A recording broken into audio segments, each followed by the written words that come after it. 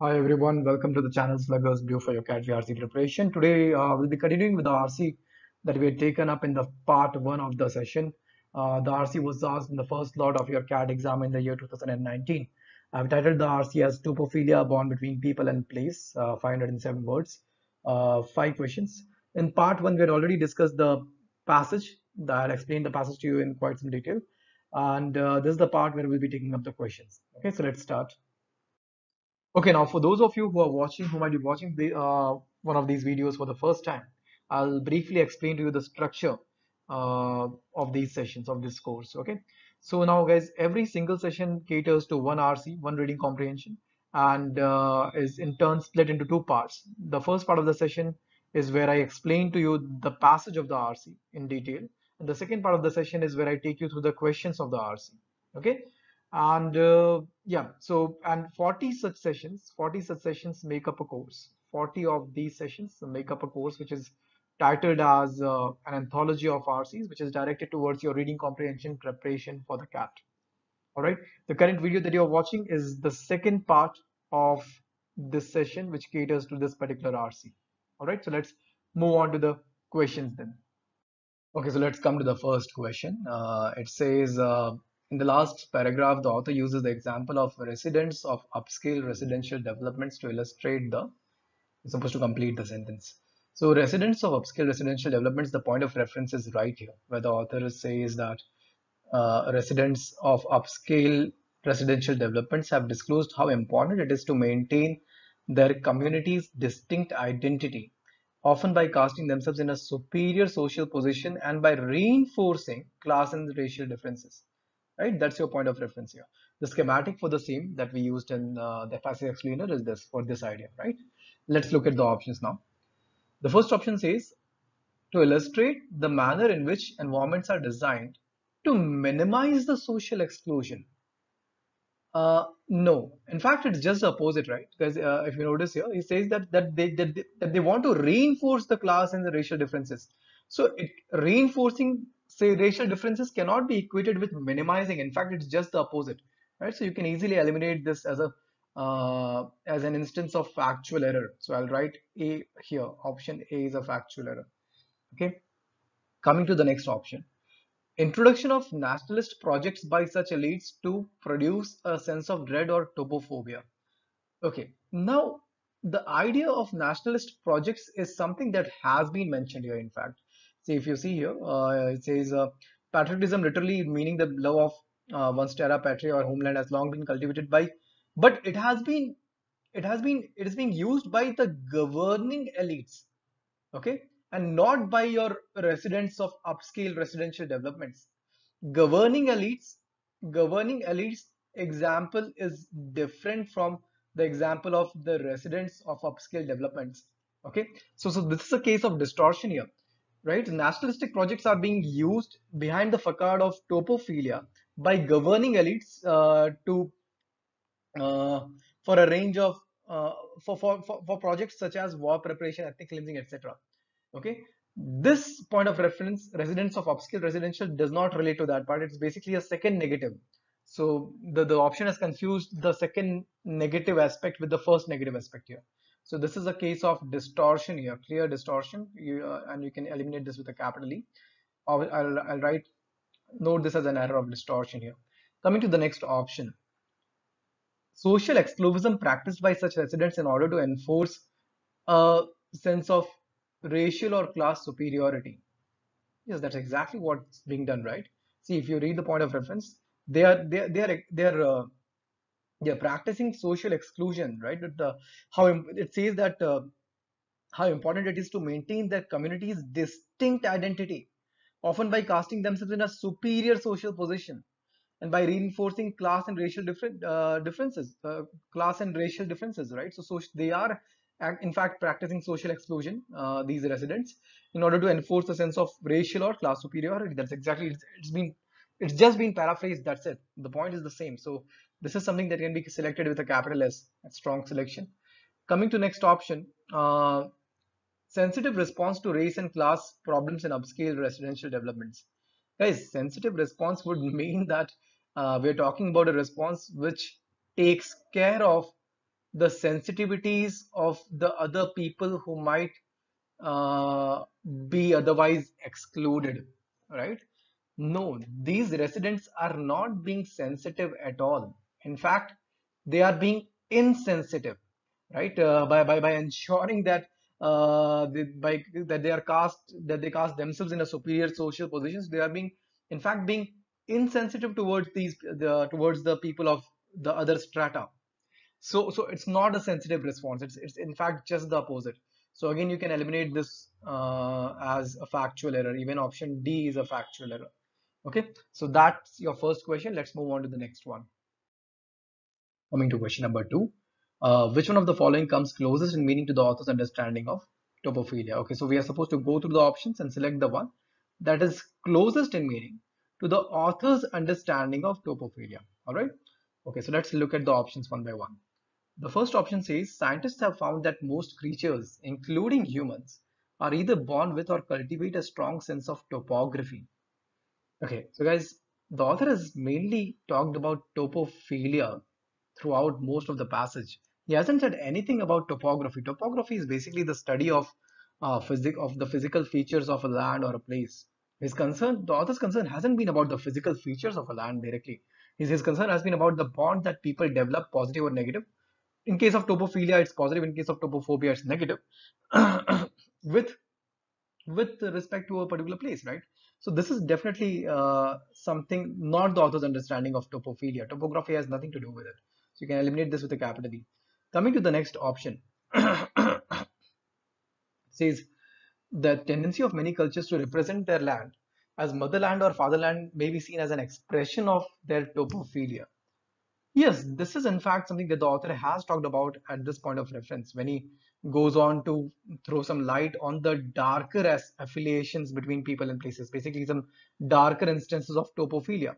And the first darker instance of topophilia is where he talks about patriotism, and he says that like patriotism is the first dark instance where people, where the governing elites use it for a range of their nationalistic projects. So he has mentioned that yes, patriotism, that is the love of representing one's land as motherland and fatherland, uh, has been referred to by the author as an instance of topophilia. Negative, but yes, it is an instance of topophilia. So yes, this can be an answer.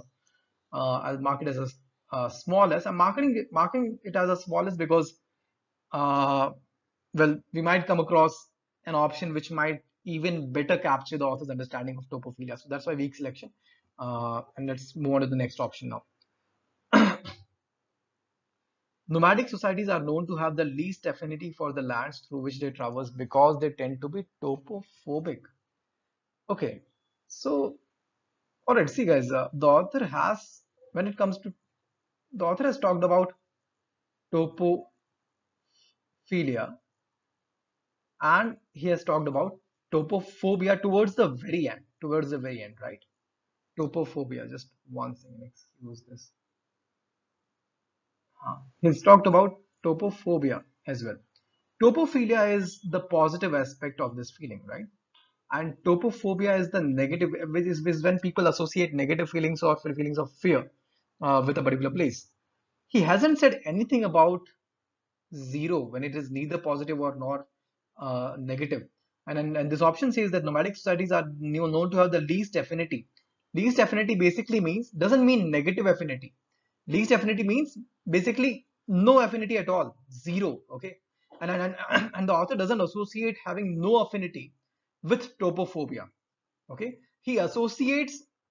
Suppose the option instead of least affinity, we had words such as that they are afraid of or they are fearful of the lands through which they traverse. In that case, it still could have made sense and could have been related to the author's understanding of topophilia. And even in that case, it would, we're talking about topophobia here, and this one is talking about topophilia. So even in that case, will not make a direct connection, but at least it could have come near. But especially when it is when it doesn't say use words like afraid or fearful, so that because in case of phobia, it has to be a negative feeling. It cannot just be something neutral, right? Least affinity, having least affinity is almost like minimum positive value or almost being neutral. So that is not, the author doesn't relate that with topophobia. Topophobia is related with a negative feeling of fear or uh, fear, right? Or being afraid, right? And hence this does not come close to the author's understanding of topophilia. Okay, so you can eliminate this as well. Coming to option D, uh, the French are not overly patriotic, but they will refuse to use English as far as possible, even when they know it well. Okay, so they are not overly patriotic. So, see, you don't even need to go into the discussion of being overly patriotic or not being overly patriotic. The passage, the passage, because the passage says nothing about, has nothing to do with language, right? And then this option seems to be focusing more on the language here. Okay, the passage is more concerned with association of people with places and not language. Okay, so this will definitely go out of the purview of the passage and hence can be eliminated very easily. So your correct answer in this case will be option B. Okay, so with that we're done with the second question. Let's move on to the next. Okay, coming to question number 3. Which one of the following best captures the meaning of the statement topophilia is difficult to design for and impossible to quantify? The point of reference for this is here, where the author says topophilia is difficult to design for and impossible to quantify, and its most articulate interpreters have been self-reflective philosophers such as Henry David Thoreau, and so on and so forth. He goes on. So, in the light of this point of reference, let's assess each and every option. The first option says the deep anomie of a modern urbanization led to new urbanism's intricate sense of place. Okay, so on the face of it, it seems like this option relates to the discussion that the author has had here, right? Where he says that new urbanism seeks to counter the perceived placelessness of modern suburbs and decline of central cities through neo-traditional motifs, because the terms are quite similar. But if you, on closer observation, you'd notice that first of all, that there's a word anomy, right? Anomy basically means uh, a lack of standards or lack of ethics. That's what anomy means. And then, so if you observe this option closely, what we realize is it talks about how the lack of standards or ethics of modern urbanization has led to new urbanism's intricate sense of place. Now, the author nowhere has said anything about urbanism's intricate sense of place.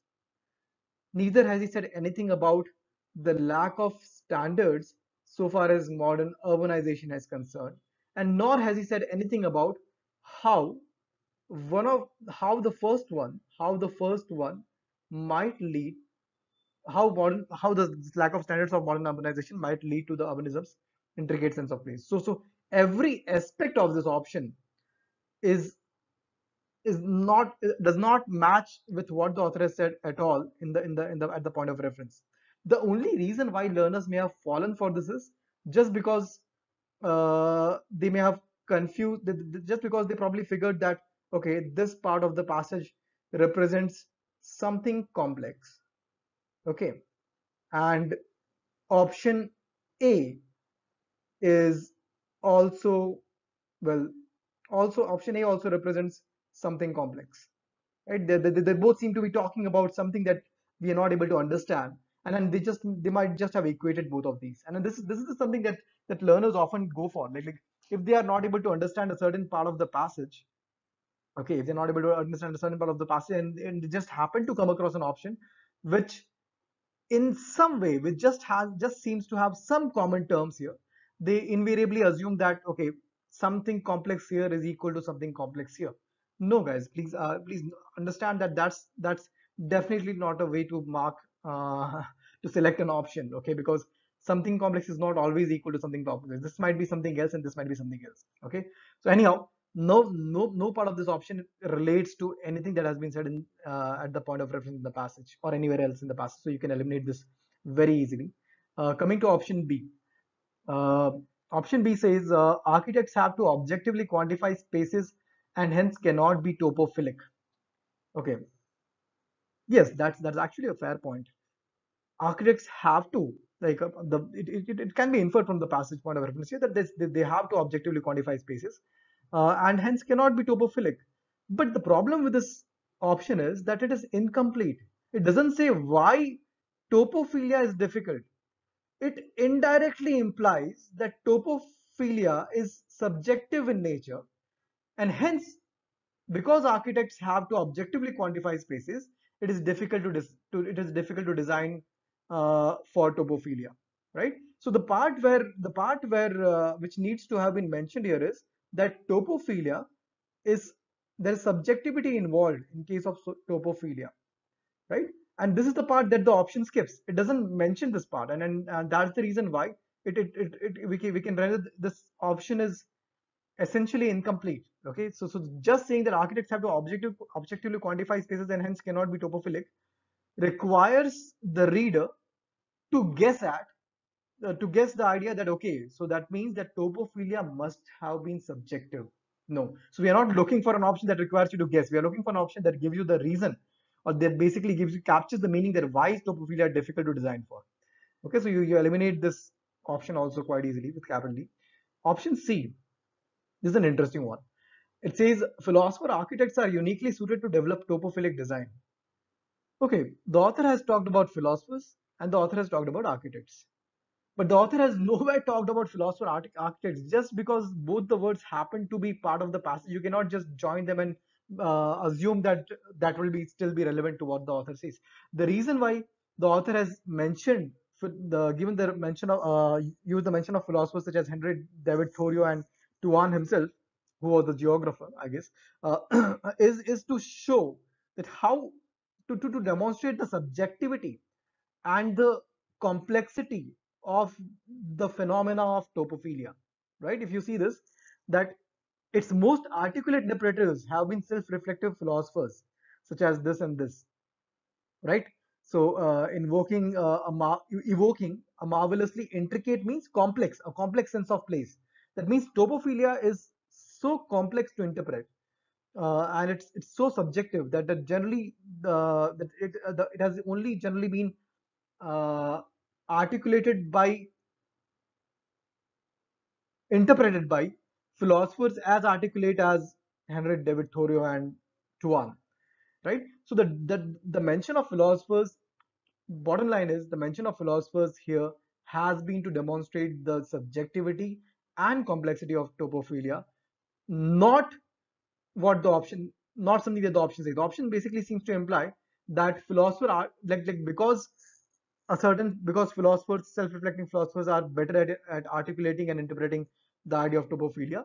Maybe you should have philosopher architects design your architecture, right? So that's something. This philosopher architect part is definitely something that is not at all implied in the passage. In fact, it's a gross distortion. So you eliminate this option as well. Coming to last option, option D. People's responses to their environment are usually subjective and cannot be rendered in design. Yes, that's exactly what the author has said. So the least that this option has done is it has covered at least the subjective part here. Okay, and the other options haven't done have in fact been in some cases contrary, and in some cases they have just missed the subjective part. Like for example, in option B. So this option does capture the fact that yes, people's responses to the environment are usually subjective, and that's the reason why topophilia is difficult to design for, right? So that's quite apt, and hence can be your answer. Okay, your correct answer will be option D, and let's move on to the next question.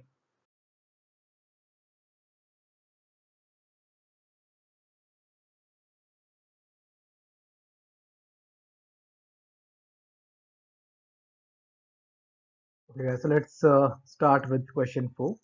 The stem says the word topophobia in the passage is used. Well, the point of reference is here. And just as a beloved landscape is suddenly revealed, so too many landscapes of fear cast a dark shadow over a place.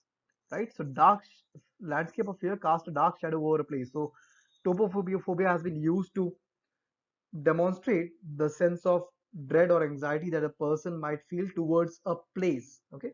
So let's just note that, and then let's look at the options now. The first option says to represent A feeling of dread towards particular spaces and places. Yes, that seems to be on point. That's what the point of reference mentions, clearly mentions. So yes, this can be an answer. Okay. Coming to the next option, to signify the fear of studying the complex discipline of topography. Again, like this option of almost borders on being funny, because topography as a topic has not been mentioned anywhere in the passage. Topography, again, as we had noted earlier, is the study of the physical features of a land or some place, which is not something the author has talked about anywhere in the passage. So you can eliminate this with a capital E. Coming to the next option, to signify feelings of fear or anxiety towards topophilic people. No, the fear and anxiety is the shadow of landscapes of fear cast a dark shadow over a place, not over people who are topophilic, right? So it clearly says that the anxiety and the fear is directed towards a place, not to people. So this is again a typical error of distortion. You can eliminate it with a capital D. Coming to the next option, as a metaphor expressing the failure of the homeland to accommodate non-citizens. Uh, Failure of homeland, not talked about. Accommodation of non-citizens, again not talked about anywhere in the passage. What might have happened in some cases, in case of some learners, is that they may have assumed these non-citizens to be people who are outside of these residential developments, who are looked down upon by the residents of these residential developments. So no, you cannot make the assumption that they are non-citizens. Okay, so this can also be very easily eliminated uh, from the choices, and your correct answer will thus be option A. All right, so let's move on to the next question.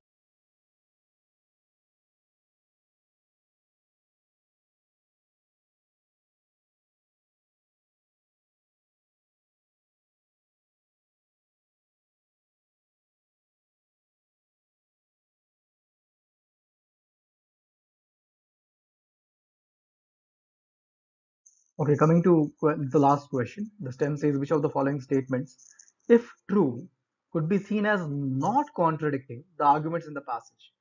So guys, again, this is a question stem which can, if you're not careful, have you confused, right? So in such cases, it is always advisable, as I always say, to note down, to simplify this first.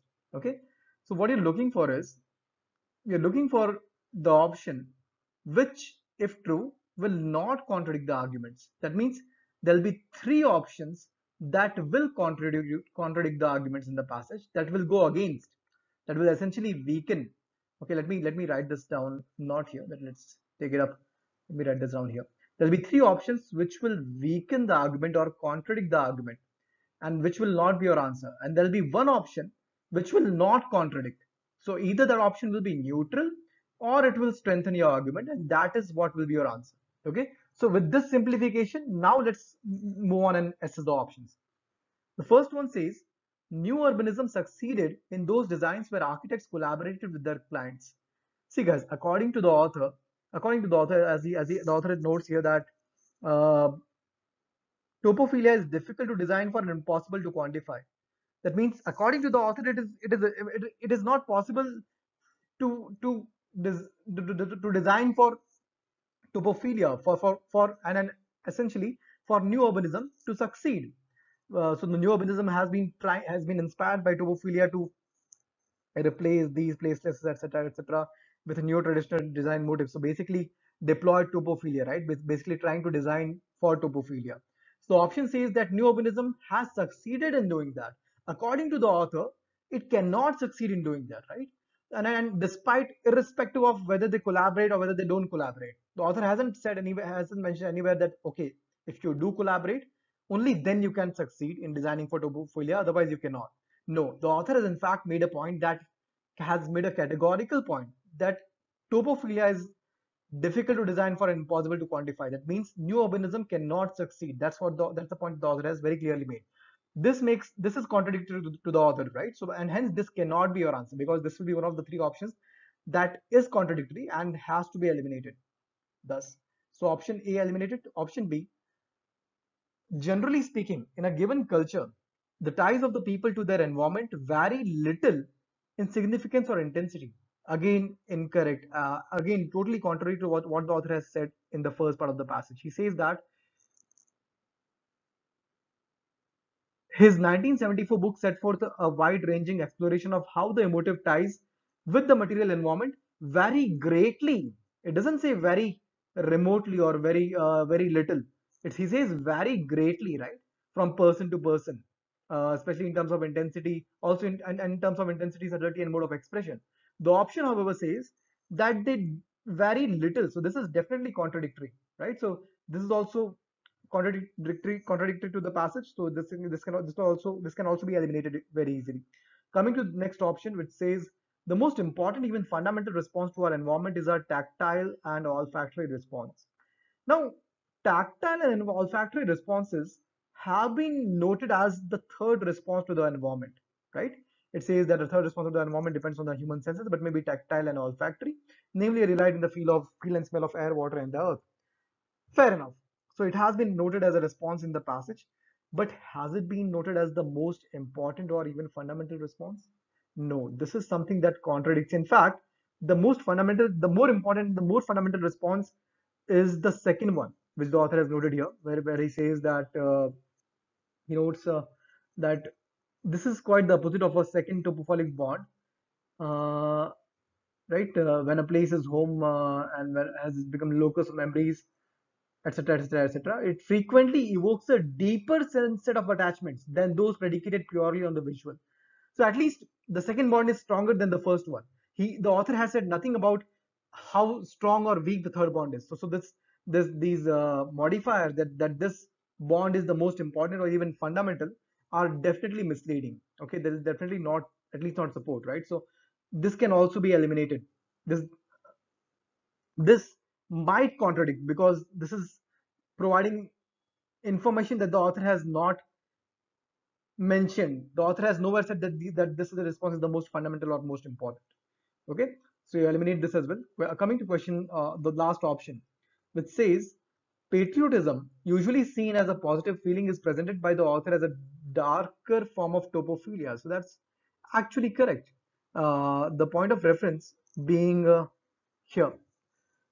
The author has said that topophilia generally connotes a positive relationship, but it is often useful to explore the darker affiliations.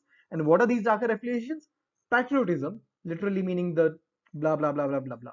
So he has given patriotism as one of the examples of a darker or a negative instance of topophilia. So yes, patriotism, which is usually seen as a positive feeling, is presented by the author as a darker form of topophilia. So it will not contradict, or you can say it will actually strengthen. So this can be your answer. Okay, to the question. So your question, option D will be the correct answer here. All right, so done with the questions. Let's move on to the next section. Okay, guys, so let's start with the vocabulary section. Now, the way we intend to go about this is on the left side, you can see the passage has been provided with certain words and expressions that have been highlighted here. And on the right side, we have the list, the same words and expressions have been listed with their respective meanings, primarily contextual meanings. Okay, and the way you're expected to go about this is pause the video and go through every expression or word in the context, in its context, basically as part of the sentence where it appears, and then check. Then once you've read the word as part of the sentence where it appears, then check the meaning of the word on the right side. Okay, and do the same for repeat the same for every word that you may have found difficult or challenging to understand. I will not be going through the meaning of each and every word in this list because we anyways intend to have courses dedicated to just vocabulary as part of other playlists. Okay, so yeah, so that's about this section. Pause the video and go through, do the exercise if you found the words challenging, and we're gonna move on to the next one now. All right, guys, so let's start with the analysis and reading section of the video. So starting with the analysis, RC analysis first, the genre for this RC is here. Now, for those of you who might have faced difficulty in the topic of the RC with respect to the topic of the RC, the ideas discussed, or maybe even the terminology of the RC, you would definitely benefit from reading more content from the same genre. The readability of the RC, or not the RC, the passage. Okay, the readability is just of the passage.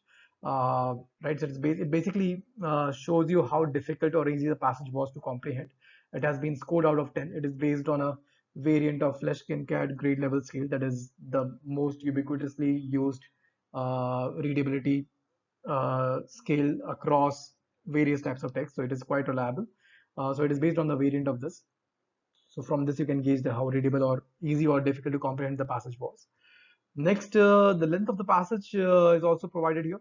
I would suggest that you better the parameter that you should use for understanding or for checking the length of passage should not be just the number of words, but rather number of words that you are required to read for answering for every question that you need to answer, right? So and which for cat RCs is usually around 100 words per question, plus minus 15 to 20% sometimes.